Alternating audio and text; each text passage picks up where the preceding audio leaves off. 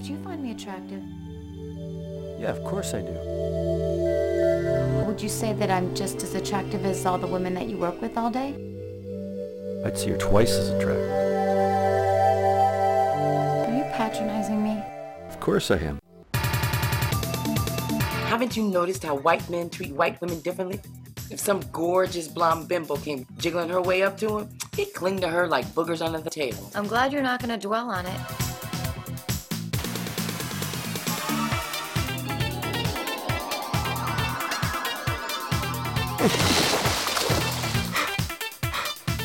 It's me, Tess.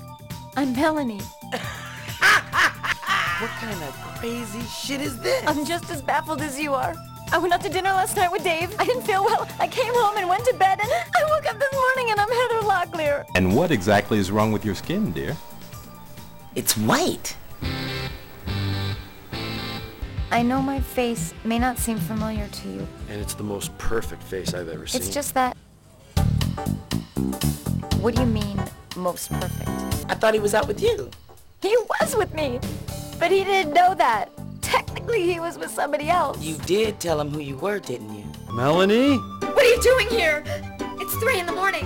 I really need to see you. What do you want? Melanie, I love you. What happened to the Barbie doll you've been going out with all week? You bastard! I don't know why you're gonna let him back in your life after the way he treated you. You're just jealous. The way I look, I can get any man like that. Well, I think you prefer yourself this way. We're not equal. We can't be. Well, I don't know who you are anymore. You just want me because I'm gorgeous and white. Admit it. You are so full of yourself, it's incredibly sickening.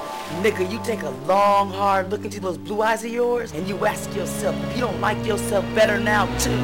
Yesterday, she was a black beauty. Today, she's a blonde bombshell. I'll tell you what, Miss Wells. You promise not to jaywalk again, and I'll let you and your friend go today with just a warning. Thank you. Melanie Wells is having one serious change of life.